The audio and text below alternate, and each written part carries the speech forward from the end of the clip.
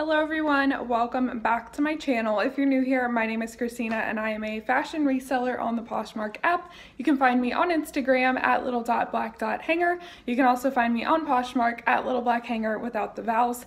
Today I thought I would show you guys my inventory system.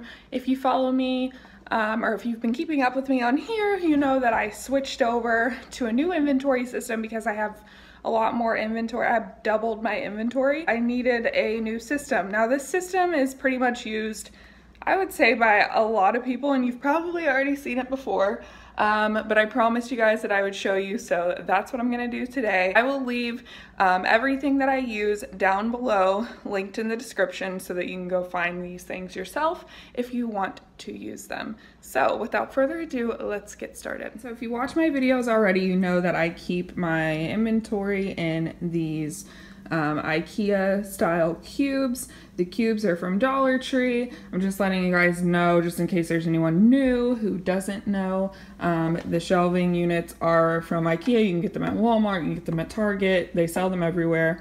And then the cubes are from Dollar Tree. So I will link that down below. These are the bags that I use for all of my inventory. They come in 4 sizes with 100 in each size, so that's nice. You get 400 bags total. Lynn actually told me about this, so shout out to her for being a saving grace once again. But you get 4 sizes and it's great for every kind of garment. It comes with these big ones for like jackets and sweaters and jeans. The thing I like about these bags is they are resealable. A lot of poly bags that I've used in the past were not resealable. So once you sealed it, you couldn't unseal it without damaging the bag, and then you're down a bag. Now, the reason I like the resealable ones is because as thorough as I am with my description, sometimes I miss something, sometimes someone thinks of a question that wasn't answered in my description, and I have to go get the garment and answer their question. So this allows me to have an inventory system, to have everything packed away, but I am able to take the garment out if I need to. So that's why I like these bags. I will leave them down in the description box. I get them off of Amazon.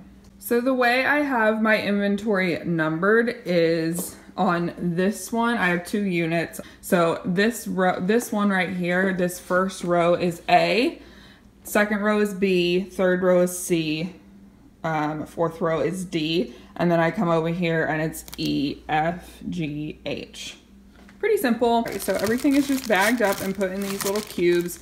As you can see, I just fold it nice, put it in there, and then seal it, and then I put an inventory number on them.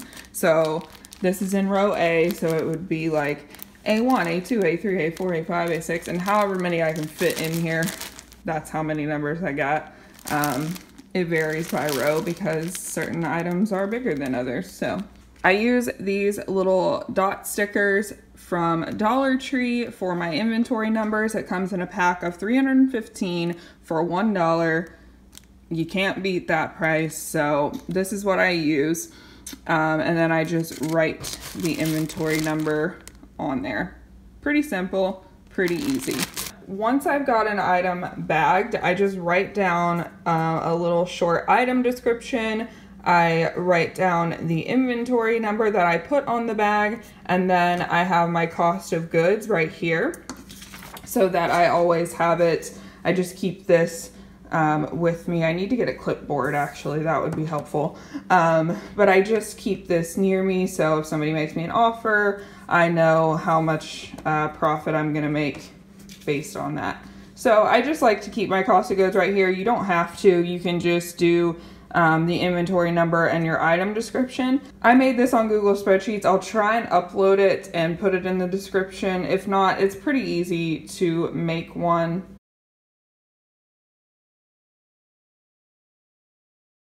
So then once that's all written down, I take it to my laptop, and in my title, I'll put the little inventory number at the end of my title on my listing so that I know once somebody buys it exactly where it is, and then I'll mark it off of my list. You guys saw there was like lines through some of those items have sold. And then what I do is, and this is another tip from Lynn. I swear she should make a YouTube video because she's full of tips.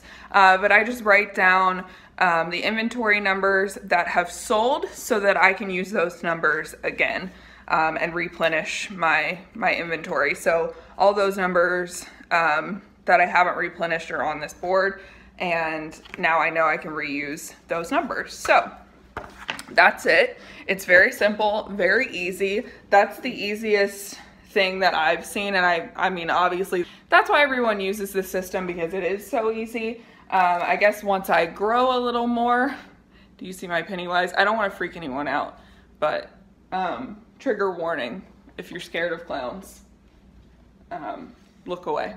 But this is my little Pennywise. He makes noise.